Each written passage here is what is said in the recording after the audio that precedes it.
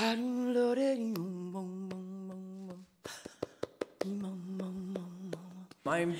very honored and very excited to be able to present the panel today and to work with them. As we've been doing, I'm just going to give a fairly brief introduction and assume that most of you guys have already read the biographical information in the program. And then I'm going to ask each of the panelists to speak for about 5 or 7 minutes or so on their take on what is the work of a writer in a wounded world. And we'll kind of let them bounce off each other for a while and just see how it goes. And eventually, of course, we'll get to your questions and also anything that you'd like to, not just questions, but comments or advice that you'd have about the question. We have Stan Robinson on the end. Stan is a much-lauded science fiction writer. In the middle here we have Brenda Hillman, who is a poet. Are you do you write nonfiction too, primarily poetry? No, but they kind of blend together. Okay, yeah. Brenda Hillman is a poet, has won many, many awards and published many books of poetry. And here we have Gretel Ehrlich, who is a nonfiction and fiction writer. I think I'll just go ahead and turn it over to you guys. Who would like to start with what is the work of a writer in a wounded world from your point of view? Should we just go in order? Yeah, go ahead. Gretel, do you want to start? Okay. Well, I was really inspired by Robin's talk just now. When she talked about falling through other worlds, we're suddenly falling through other worlds, that Sky Woman did remind me, to pick up from where I left off last night, of the dog sled in northwestern Greenland, going through the ice suddenly when the ice started, the seasonal sea ice started becoming thin and impermanent, that we fell into the water. But I think of us falling into another world, into what glaciologist Jason Box calls new climate land. We are now in new climate land. We are no longer in the paradise of the interglacial, where everything seemed to be working, where it was the self-regulating universe. We've overridden the self-regulation. And so our carbon sins have wrenched climate, with the consequence of a variety of weather situations, into what may quickly become uninhabitable places. So as a writer, and what Jason Box, one of the few scientists who has the guts to just say what's happening when it's happening, I, like him, think I cannot sleep at night. I could not sleep at night. I could not live with myself if I didn't do everything possible to alert the world, hopefully some readers left in the world. But I'm also working in other medium, in theater and all kinds of ways, to alert the world of what's happening on a global level, because climate is global. It has local expressions, but it's global unless we understand the whole global oceanic circulation and the relationship of Earth and ocean to atmosphere. That water vapor is now the prolific greenhouse gas. It has overridden CO2. We have really complex chemistries going on and complex circulations that affect everybody in sometimes diametrically opposite ways. And so we have to enlarge our brains. We have to surrender more magnificently and openly to these consequences, and to, first of all, look at them really deeply. We have to become citizen scientists. We have to, I really recommend logging on to Climate Progress, which will come every day, and also climate denial crock of the week. It sounds ridiculous, but they're actually the best at compiling everything that comes up in the news from NASA, world-class sites, and giving them to you every day. So this is the way we become lay scientists, is by educating ourselves.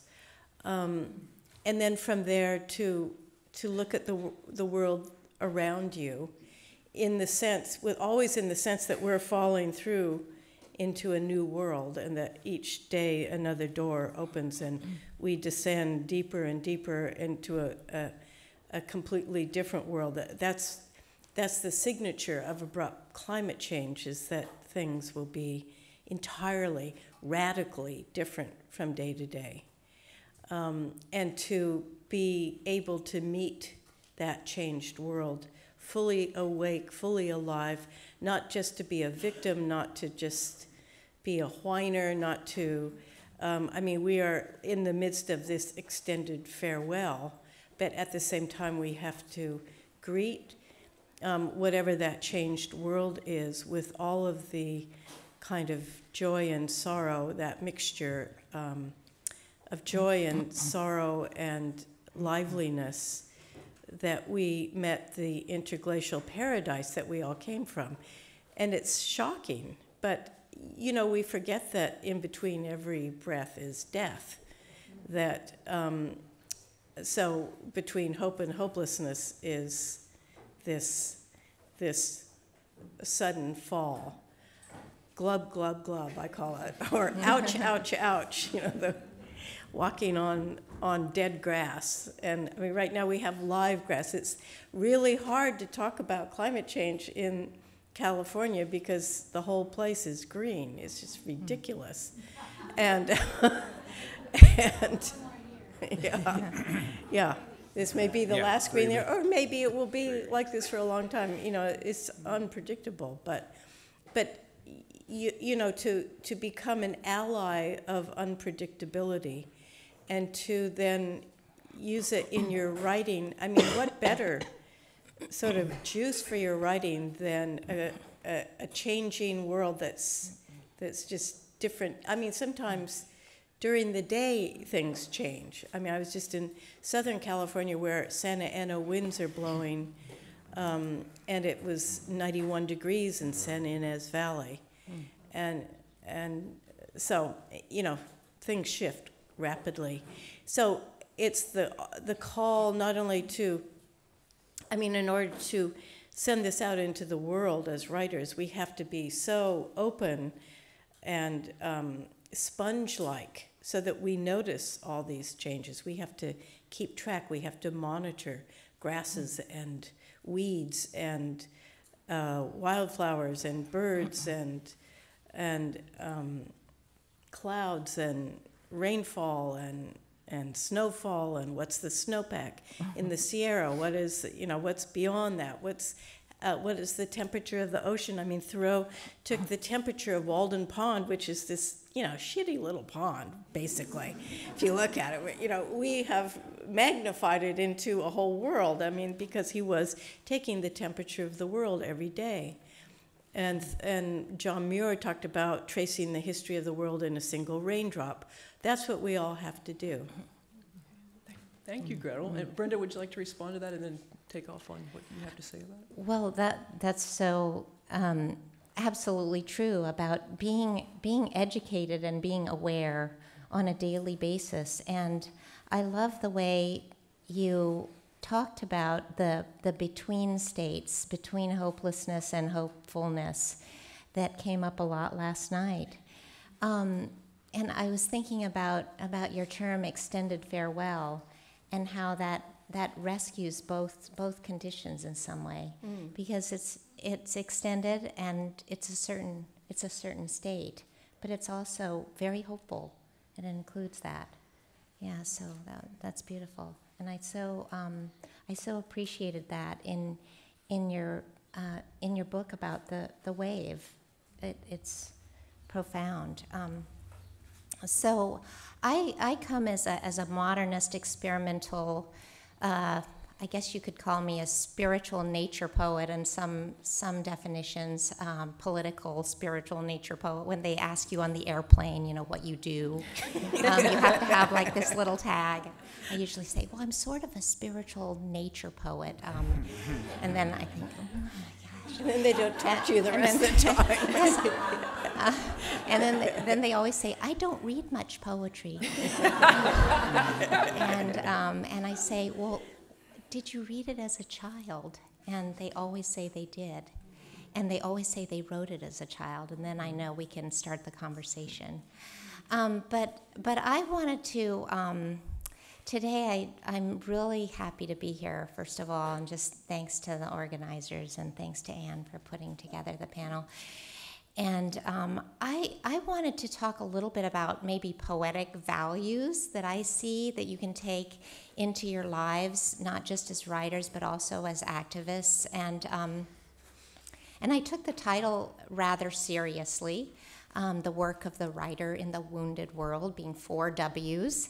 And we leaving off the woman writer because Stan is here too, but and Bob last night, my beloved. So I just I feel as if we have to invoke the spirits of doubt and uncertainty, and paradox and confusion and modernist fragmentary states and indeterminacy and all those things that we don't necessarily want in our activist practice. We want to go sort of headlong into kind of, you know, the knowledge base which science brings us, but the sort of magical spiritual end of things for me is always about confusion and doubt and not knowing how things are going to turn out, or being at the other end of an action and you don't know what's going to happen. And the little anecdote I wanted to bring to that was Bob and I had decided to go to DC to protest the Keystone Pipeline, and we were in touch with Bill McKibben, and he said, well, you know, this is the first time Sierra Club had actually decided to risk arrest, and so we you know, went across the country, as the participant last night said, should fly less, but this seemed like getting on the airplane was important. So we went to DC, and we were participating in the disobedience action, and I looked in back. It was right in front of the White House, and I looked in back, and I thought the grass was dry and it was very bare. It was exactly this time of year.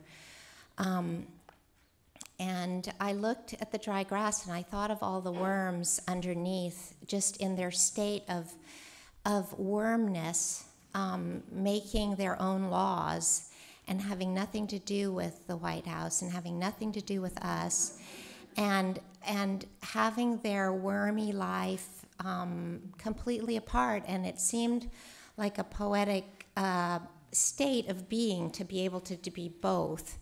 Like, I know I'm here as a human and as a poet and as a confused person and as an angry person, but also there are these worms to be aware of. And that ties in a lot with what Robin was saying earlier, to be animate in many ways. And then when they put the handcuffs on us, I thought, I wish these were the corn-based handcuffs instead of the damn petroleum byproduct.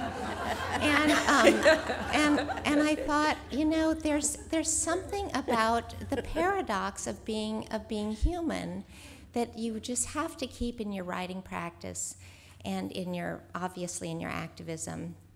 And that seems really important. And then the third poetic moment for me was I have a tattoo on my left ankle.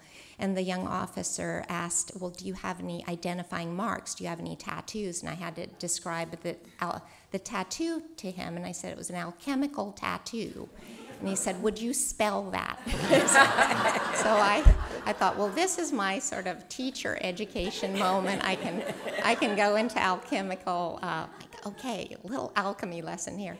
But, you know, so I think for me, it's always been a challenge to bring whatever I am as a poet, which is it's very spiritually multi-layered. Like I always want to bring, talking rocks and all of these things into my poetry, and multi-levels of existence and communication with dead souls, and lots of fragmented sentences that represent states of mind.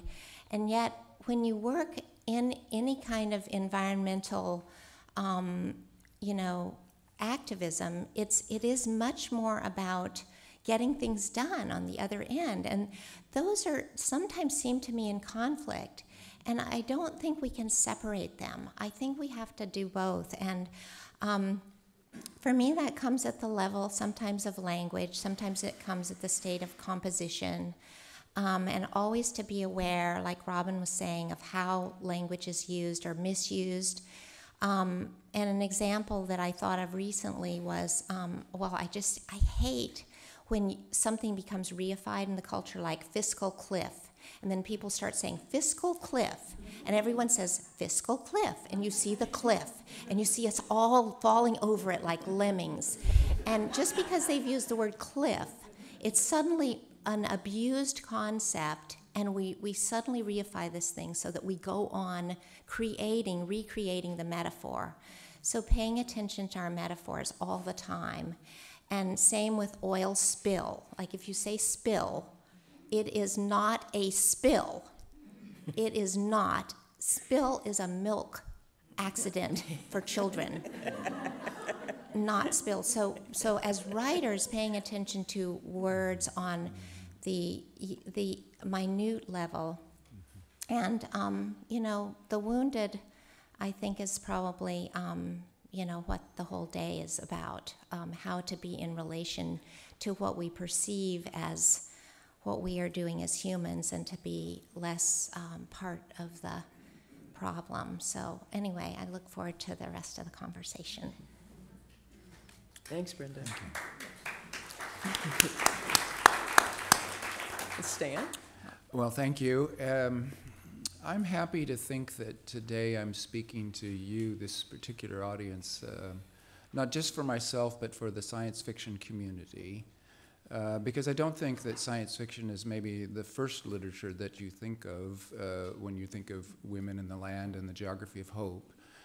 But, and I know from the movies and from the long history of science fiction that it has a reputation that is in many ways well-deserved for a certain craziness, technophilia, boys with toys, and a disconnection from the earth. However, I think I also can just invoke the name of Ursula Le Guin and hope that you all recognize that and have taken on it as part of your reading and mental life. And Ursula's not an anomaly in the world of science fiction, but just one great representative of an entire wing, because science fiction is about the future, and the future is a contested space that belongs to all of us. And so the word hope, speaking of words in particular, is really a future tense. It is a science fiction in itself. Hope is a utopian science fiction story you tell yourself, and it's ubiquitous. So in this case, science fiction is an appropriate thing to invoke. And the future, we all think about the future all the time in our plans and in our hopes and in our fears. So you can quickly break down the feelings about the future into two rather basic and fundamental feelings, which is hope and fear. And fear is a very strong feeling in all biological creatures. And feelings are older than human beings by a long shot. Feelings are possibly bacterial, but in any case very ancient, predate humans, and they're powerful. So fears and hopes, and in the science fiction context, you could just say that those were dystopias and utopias. And there's a lot of them. And science fiction has always been really good at expressing the way a particular moment, a particular culture feels about its future. And so if you have a culture where there's lots of dystopias, you have a culture that's feeling a lot of fear. And that's really true right now, but it's almost always true, that dystopias are vivid, exciting, and they dramatize our fears. And so we like to go there the way that you touch a sore spot in your mouth over and over with your tongue, to kind of explore your fear and see whether you can master it by confrontation. And it's dramatic. It makes for good stories. So utopias are more fragile and more uncommon because hope itself is a little bit more fragile of an emotion. One of the most pessimistic of the philosophers, I think it was Schopenhauer, defined hope as a wish that we doubt will come true. And I'm thinking there may be some truth to that. Philosophy often has truths. But hope is stronger than that because of this deep biological urge. You wake up hoping to get fed. It's an underlying ground base to our emotional states. And it's a little bit painful to feel hope and a little dangerous because so many hopes are going to be disappointed. They are indeed wishes that we doubt will come true because they're unlikely and they won't come true. And as individual mortal creatures, many of our hopes are in fact going to be shattered.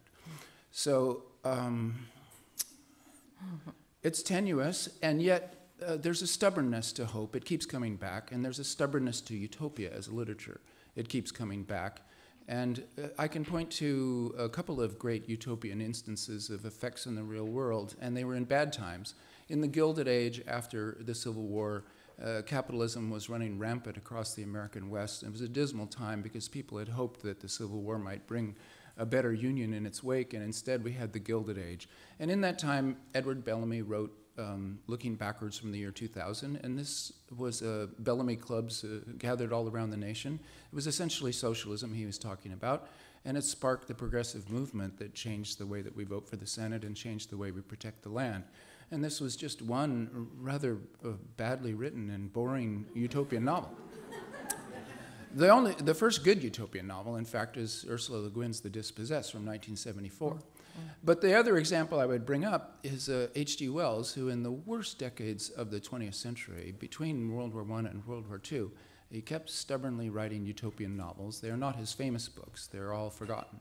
And yet, after World War II, when they had to reconstruct the world order at Bretton Woods and elsewhere, they were using H.G. Wells's ideas of a social safety net, of a scientific meritocracy that would try to be sensible and use science to comprehend how the world worked and then apply it as best we could in a kind of medicinal way to make the world better. And the UN and the reconstruction of the post-war order was in part inspired by H.G. Wells's stubborn efforts in the 20s and 30s. So, the work of a writer in a wounded world is, I think, first to witness another W. You just say, look, this is what's happening. You have to witness first. And then secondly, a diagnostic. Why? And there's another W. It doesn't sound like it. Why are things happening the way they are? And here you gotta go beyond these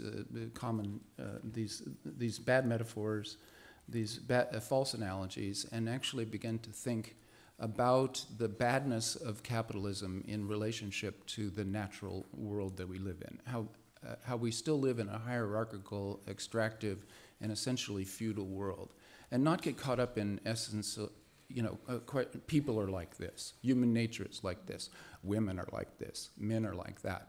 You've got to actually look at the economic rules that we've set up for ourselves and say, if we lived by different rules, if we gave ourselves different rules and lived by them, human nature itself might be different, and give that a shot. That's the diagnostics. Then science fiction does a thing called cognitive estrangement. Make the familiar seem strange. Ursula Le Guin in The Left Hand of Darkness. Everybody doesn't have gender. They're all just E, or I guess we should call it, what was Robin's word this morning? Key. So Key does this, Key does that. On a monthly basis, you become a sexualized, either male or female, have partners, have children. The great sentence of The Left Hand of Darkness is, the king was pregnant. And that cognitive estrangement has never gone away from my mind. That essentially, for so many elements of life, it doesn't really matter. Gender doesn't matter. We're all just human beings together. So cognitive estrangement, and this is something out of poetry. All science fiction is a kind of symbolist poetry, like Mallarmé or something, really French symbolism. That's what science fiction is always doing. These odd worlds are ways of looking at right now, but making it strange. And then lastly, you write utopia. You write down your hopes. You say, it could be better. And that way you fight this message, there is no alternative. This is Margaret Thatcher, there is no alternative. Well, of course there are alternatives, and this is what science fiction is doing all the time, and this is what all writers should be doing all the time. Things could be better if we were to do X, Y, and Z, and then let me describe to you what that's like. And often it would be, a day out on Point Reyes is already a utopian description, right? And so all these can be folded into your writing. Thank you, Stan. I'm really moved by what you said because the one novel that I've written is about mountaintop removal strip mining, and it's a novel that's more a novel of witness and documentation than, as I've realized later, than imagining forward. And I feel that one of the weaknesses of that novel is that I was unable to imagine forward in the ways that you're talking about that you can do with utopia in science fiction. And a pressing question that I think is relevant to this, which I'm actually stealing from Kathy Moore. She brought up at a gathering I was at a few weeks ago, and I'd like to ask all three of you is, and Stan, you've already started to answer it via science fiction, but and I think maybe some of you have the same question, how do we tell the truth about contemporary environmental issues and not have people turn away from despair, paralysis, sadness, guilt? How do we tell the stories if they keep listening to us? And I think one way that Stan has talked about is the utopian story, the hope story. Other ideas that you have? Well, Anne, I just wanted to respond to your description. I mean, I was thinking, because I've been reading your novel, and there's such depth when Bant, your character, looks at that mountain for the first time and interacts, going so deeply into that emotion and that feeling. It's not a hopeless feeling to go deeply into an emotion, even horrible grief. It's when we stop with the sort of sentimental level of it, I think that it feels hopeless. But when we go deeply and mourn appropriately, I think it's not. And so I find a lot of hopefulness in the interaction of your characters in that way. Oh, thanks.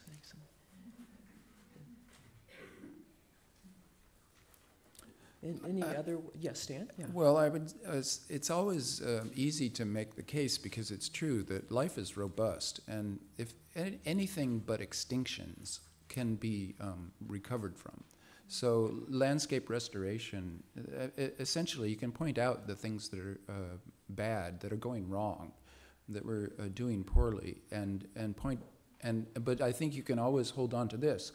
Life is robust, and if we don't drive species into extinction, the work of landscape restoration will be the work of the next couple centuries of civilization, and it's good work, and it's interesting. So especially when you're talking to the young, what's in it? The message to the young is very often, well, we torched the world, sorry, you have to live like saints, you don't get to fly anymore, because we did too much of that, and good luck to you. Yeah. We got to go to Paris, but you can't. Yeah, young people naturally don't like that message. But if if the message is you've got a project, life has a meaning. You are not trapped in existential nausea of meaningless life. There is a project, which is to make a sustainable civilization. It can take up the whole of your life, and it can be a good project, and it means something. Well, this is a great gift. I wanted to ask what you meant by new rules, because I've worked a lot with Congress, and I feel it is so dysfunctional to try to work through the system. So, of course, I believe the system should be thrown over, but I don't know how to go about that as a sort of I don't believe too much in rationality at this point either, but the whole business of creating a shared system of new rules that won't be just immense. I mean, I was thinking when, Gretel, when you were talking, like, there's something about you breathe deeply and you think there's death between every breath. What do you mean by new rules? Well, Raymond Williams said socialism will be more complicated than capitalism. And so it's not like a matter of simplifying or going backwards. There's a horizon which can be radical, to say that things should be just. And then there's the current situation that we're enmeshed in, where you've got to actually have a practical program. So I think you need to keep both at once.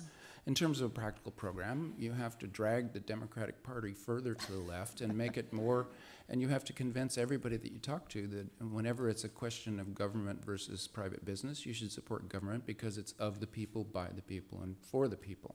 Everything should be a public utility district. There should be lots of tax and spend. Piketty's great suggestion that you not only progressive taxation on income, but on capital assets itself. The scary notion that there should be horizontalization of wealth. Well, these are all legal reforms, and before 2008, it would sound like science fiction craziness. Now it's just like, well, we need to do these things as fast as we can, and people are receptive to it. At least certain crowds are.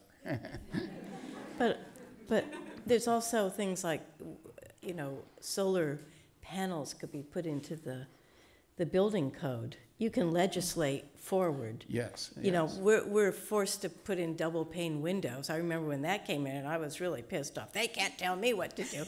Well, now I get it. So why not? So every new building, both a residential and commercial, could just say you have to have solar panel. You have to do net metering if you're near a meter. And, there's so many forward things that could be done, put into the legal system. And, so there's good. But I had a talk a couple of years ago, or a year ago, with E.O. Wilson. And I said, we're doomed, aren't we? And he said, oh, don't look so sad. All we have to do is to behave altruistically. I said, oh, yeah, like the ants. And and he said, now. They had a lot of good ideas. But he said, no, really, what we have to do is to put on a suit of armor, to learn to walk in a new landscape, to see a lot of dead bodies along the way, to step over them, and to begin to act collaboratively, and altruism will follow. And that's sort of a big request. But maybe that is sort of what has to happen as humans are culled from life on the planet because there's not enough water or food. And we have to start thinking of how we're going to behave together and how we're going to make that work legally, politically, communally, or communitally. How do you say that? It needs to be, in our communities. How we become a food sharing society, a water sharing society. How we welcome in climate migrants who are going to be at all of our doors, and how we're going to keep their cultures intact, how we're going to identify our own, what is our culture, because we're sort of mutts, and what is the mutt culture? All these are all things that we can work on, and that we can even locally, start to describe laws and rules that enable and enforce us to do those things. Everybody should have a garden. Every school should have a vegetable garden. I mean, California, we're the ones that have done this and can do this, and then to set an example for the rest of the country. And how are we going to make space for people who live in other ways? How are we going to make space in our hearts for them? E.O. Wilson is a great figure to invoke. What does a writer do in a wounded world? His writing is great. He's a public intellectual of the first order, a figure like Benjamin Franklin or William James, who will be remembered in American Yeah. And And the his thing new is book that is fantastic. He's a working scientist, but he's a passionate scientist in the zone of John Muir, where his individual passion and his scientific expertise are often combined in the same sentences. And that's important to study and try to understand, so that you don't have the scientist as Mr. Spock, or recently departed Leonard Nimoy, which is the great image of the scientist in our culture. Unemotional, Vulcan, these are the facts. But then there's also this second half, the raging human core inside that explodes. I mean, this is a great image of the scientist. Better, however, is to combine those two halves into the passionate scientist that cares, that puts on the table that they care, like Wilson does. And, you know, one of the things Wilson said is we need to study ourselves as social creatures. Well, this scared people because we thought, well, maybe it's all about alpha males, maybe it's all about might makes right, and the more we think of ourselves as creatures, the more we're just a bunch of gangsters, and it's a kind of depressing subject, so let's not even study it. Wilson said, no, we need to know. Knowledge can't hurt us. Let's study it as scientists and see if we can put it to use. And his student, Sarah Hrdy, is the one that wrote Mother Nature. And what she did was say, the first order look at the primates is not the whole story. Let's look at the female primates and see what happens amongst women of these cousin species of ours. It gets way more interesting at that point. You need to read Hrdy as well as Wilson to get the whole story, and it's quite an interesting, useful, and indeed inspiring story. And also just one more word about Wilson, because Bob interviewed him and has a really cool book of the interviews. The idea that we could study insects, I mean, just the way he did, but also that you're less terrified about losing your humanness when you see the greatness of other life forms, and obviously that's going to come up all day. But I thought at one point, well, the solution is just to identify completely with animals because I'm sick of humans, I'm sick of the Democrats, I'm sick of all this. So throw over the whole human thing. But I love humans, and I just hate the idea that you'd have to throw over your humanness. But so I love that Wilson brings us to this knowledge path that we can so learn, not in how it benefits us, but because there's this, you know, this besideness that we create with our knowledge. So least we can do. I really recommend Wilson's latest book, The Meaning of Human Existence. It's short, it's accessible, it's just elegant. It's really wonderful. And it's a doctor's prescription of how to live, how to think, how to behave. It's really good. His science fiction novel about the ant people is wonderfully clunky and bad, but in a good way. It's science fiction and it's, you know, it's like 1950s science fiction, and so you gotta love it.